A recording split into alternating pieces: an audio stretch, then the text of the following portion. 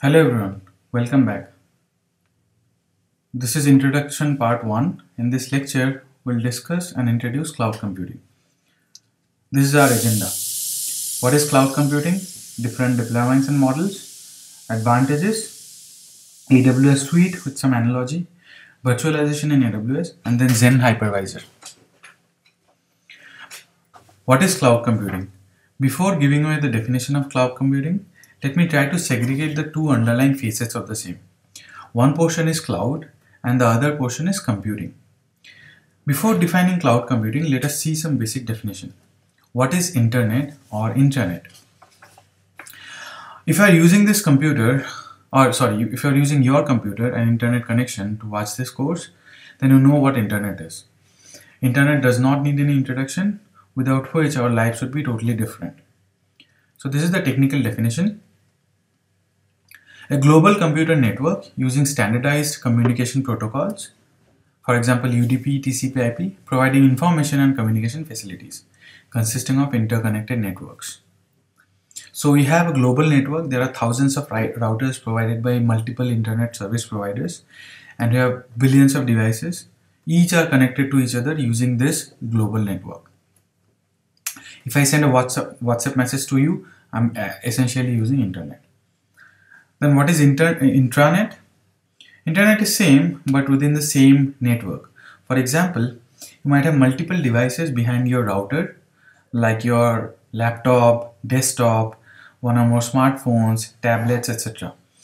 If you are using Wi-Fi router to connect to internet from these devices, then all these devices are said to be in LAN or local area network. They do not need internet to talk to each other, as the communication can happen via the router. Then these devices are said to be using intranet. Internet is a local private network created using World Wide Web. We'll see intranet in much more detail later on. Okay, so why am I talking about intranet or internet all of a sudden in a session of cloud computing? Remember the first facet? Cloud. Well, cloud is nothing but a fancy name of internet or intranet. As long as there is network and connectivity, we are in cloud. It might surprise you, but yes, that is the definition of cloud. Cloud is actually internet or intranet. So one definition down, let's define computing now. When we say computing, a picture of computer comes in our mind. Computer contains CPU, RAM, hard disk, operating system, maybe Windows, Mac or Linux. But compute actually means CPU and RAM and the other components in a computer's motherboard. In enterprise or corporate environment, when you say like server, we mean both compute and storage. But actually a server contains only the compute environment, CPU and RAM. I'll stick to CPU and RAM for the moment to define compute. Before going into compute further, let's introduce virtualization. Suppose you have a Mac OS and you need Windows operating system to do some of your work. You have two options. First, the easy one, buy a Windows laptop. But think for a moment, you'll not use either of the machines all the time, right? Some of the times you'll use your Mac OS or Mac laptop and Windows laptop in other times. Then what is the point of spending so much money in buying a new system? What is the second option then? Welcome to the virtualized world. Now, what you can do is install something called VMware in your Mac OS and then install Windows on top of VMware. If you log into Windows, it'll feel like you're using a separate machine altogether. But actually, you are not. The Windows OS will get its own RAM and CPU, but that will be borrowed from the virtual Mac machine, from this one. The Windows OS will get its own RAM and CPU, but as I said, it will be borrowed from the Mac machine underneath. Now we say that this Windows OS has been installed as a virtual machine. The reason it is virtual is obvious, as it uses virtual CPU and RAM borrowed from the host OS, in this case Mac OS. VMware, which is used to install Windows OS, on top of it is also called hypervisor. Hypervisor is a technology that is used to create virtualized environment. In our case, we have virtualized CPU, RAM, and storage as well. Storage, because this Windows OS will need to store the operating system itself along with data. So virtualization is the creation of a virtual version of something such as operating system, server, storage device, or network resources. You see, server, OS, network resources, storage, everything can be virtualized. Now if you see here, we have saved ourselves buying a new computer or laptop by just creating this virtualized environment.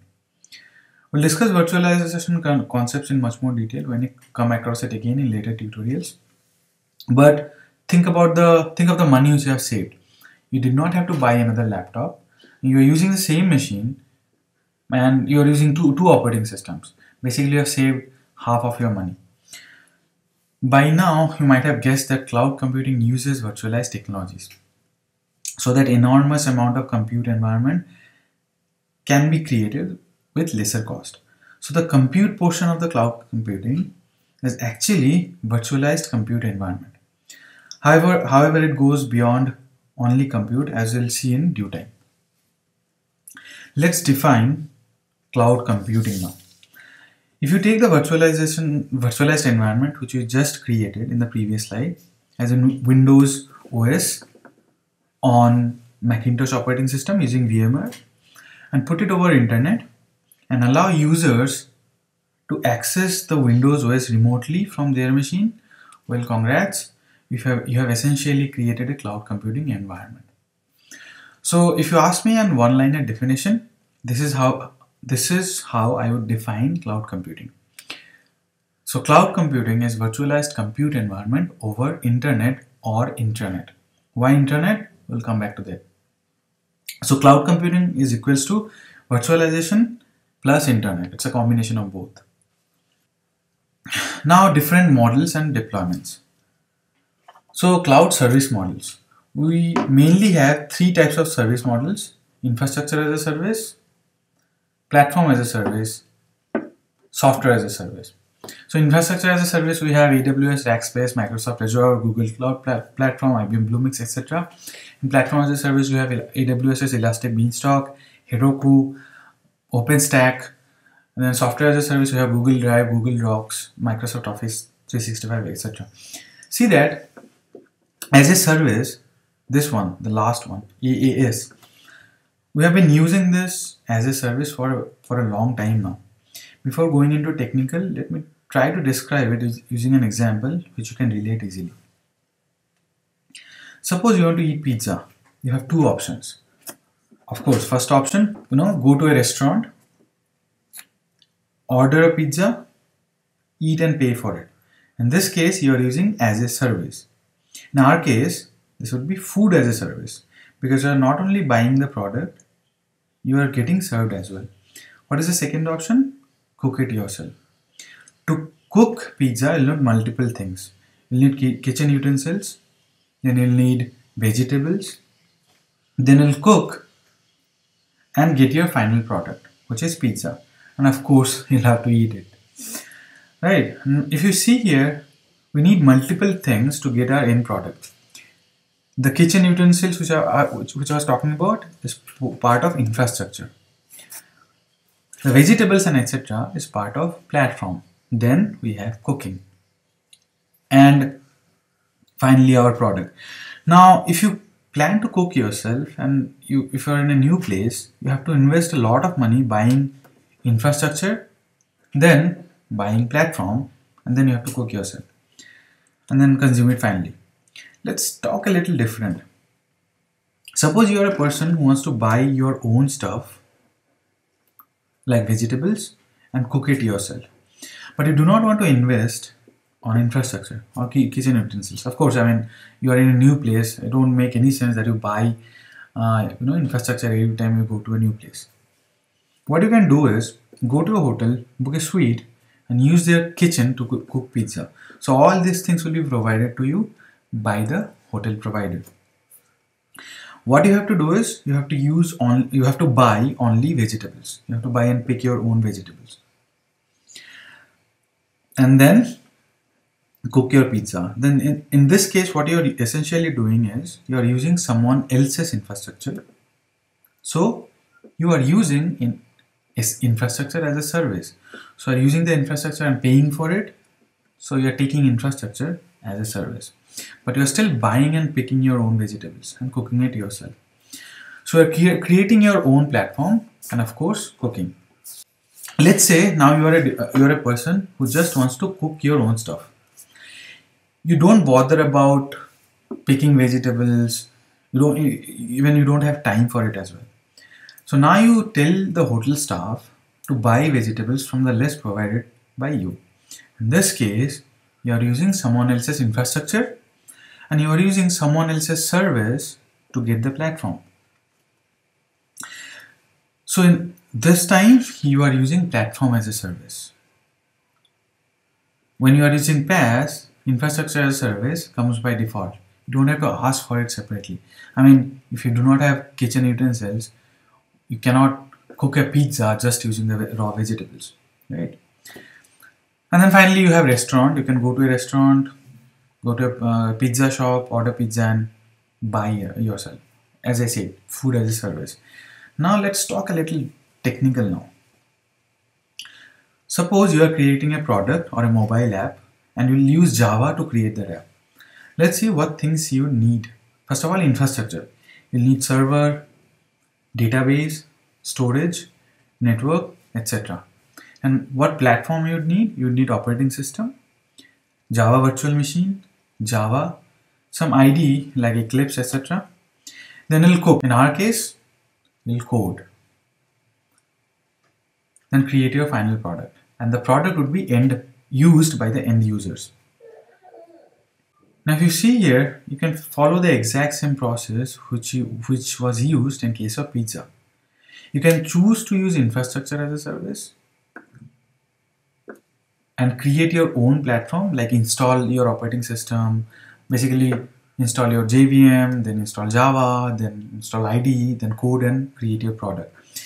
And use this one as a service. Get it from someone else and pay for it. Right? Or you can use platform as a service. So in this case, OS, JVM, Java, IDE, operating system version, everything will be pre-installed. You don't bother about those things. You just code and get your own product. So in this case, you are using platform as a service. Now for the end users, they don't care how this product was made. They just want to use it. They don't know whether it is being written in Java or you're using Eclipse or something else, what database you're using, what server you're using. They don't care about it at all. They're just using this product.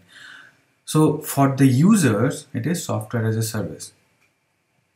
Right now, in infrastructure as a service, AWS, Microsoft Azure, Google Cloud, etc. mainly deal with infrastructure as a service. They also have huge platform as a service base as well. We'll discuss them in due times. Let's see how these service models fan out for typical enterprise data center.